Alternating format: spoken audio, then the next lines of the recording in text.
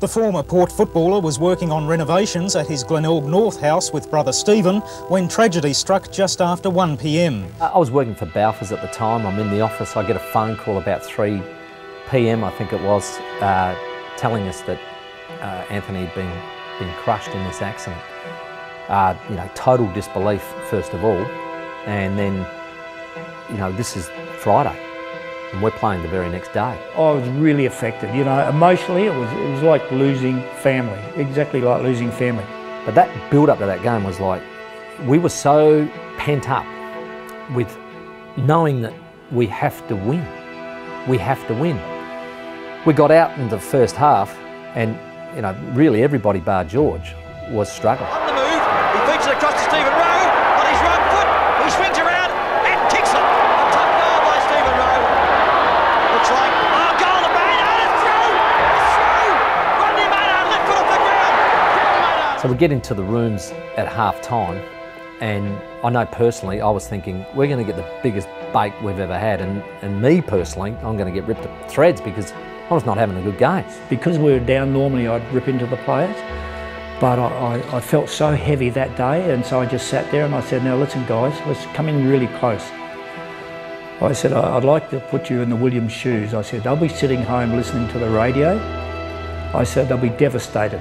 We're letting them down at the moment, and I said, here's this family giving everything for this club and we're doing nothing. We're losing. Now, I can lift, I can do better, you can do better. We're going out in this third quarter, we're going to win this, and we're going to win the game.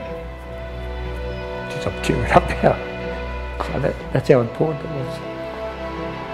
I wouldn't believe that Phelps would kick the ball so poorly, Peter. Obviously Brown did, and he's put it through. That's his 10th kick.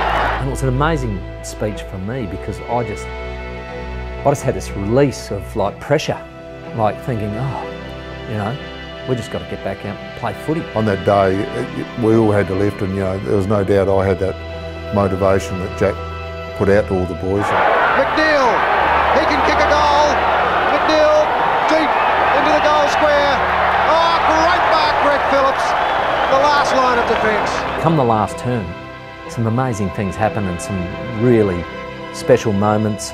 You know, I can remember George getting a terrible cut below his eye and continuing on. David Brown doing some special things, taking a mark in a goal square, a pat contested mark for a 5'8" bloke. Who's in front? Who is it? It's Ginever or Brown? Brown is the player. Brown has snuck in front of the pack and has taken a telling mark.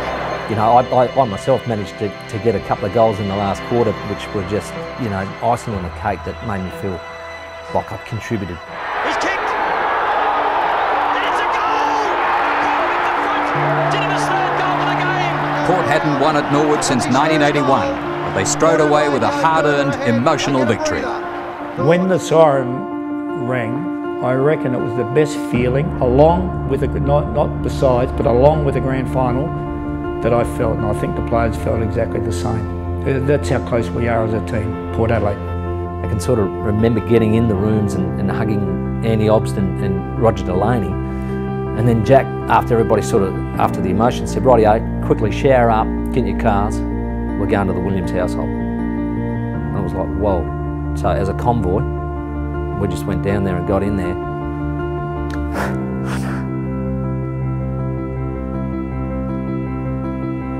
That sticks with me as one of my great memories of what the Port Adelaide club means in terms of family, but also the fact that we played Norwood that day just added a fair bit to that.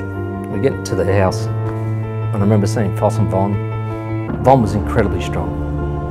She was amazing. She grabbed my hand and just said, God only takes the best, Timmy. That's why he's taking my son. I get to Stephen, and I gave him a hug, and I didn't think he was ever going to give up the hug, and he just said, I'm such a bloody sook, I'm crying so much. And I just thought, geez, if you can't cry now, mate, you'll never cry. So it was an incredibly emotional scene. It was just so pivotal. I think also we'd struggled to beat Norwood for a long time, and previous 11 encounters they'd beaten us 10 times. So not only did we get to play Norwood at Norwood Oval and win, we won on an incredibly significant day, which sort of paled into insignificance when we got to the Williams household.